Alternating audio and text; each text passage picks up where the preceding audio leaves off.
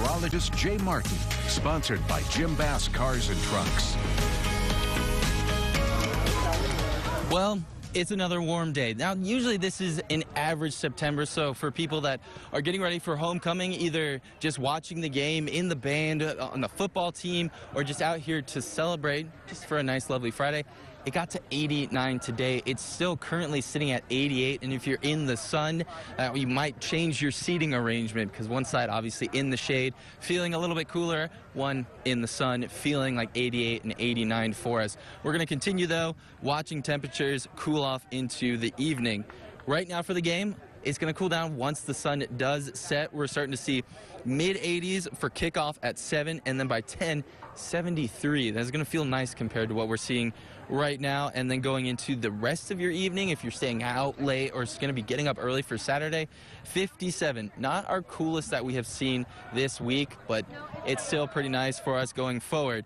And then going to Saturday and Sunday, a lot of activities going on. Maybe you're just wanting to hang out after playing a really good game. I can kind of see them running around a lot, and I'd want a break. And Saturday would be that with 89, maybe hang out by the pool, cool off a little bit, because it's still on the warmer side with that sun.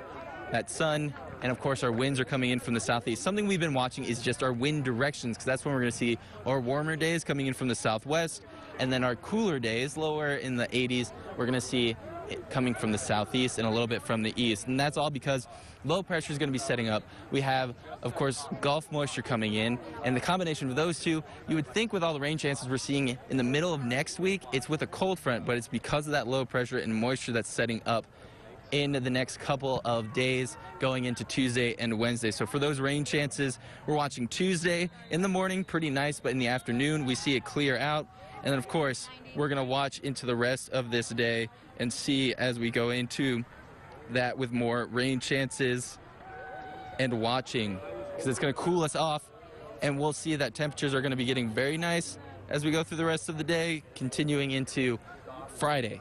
Next week, we might see some more rain chances again for us, because that setup is not changing, and that's why we're going to be seeing rain chances pretty much all week next week. Not a lot, but enough to get us into the mid-80s and continuing that trend for the end of the week. So taking a look quickly at our 7-day, we're going to be watching temperatures cooling off. Then we watch those rain chances Tuesday, Wednesday, and all the way into Thursday and Friday. So it's not raining this Friday for our homecoming, but next week when we're out here again, could be seeing some rain chances, but enjoy a nice weekend.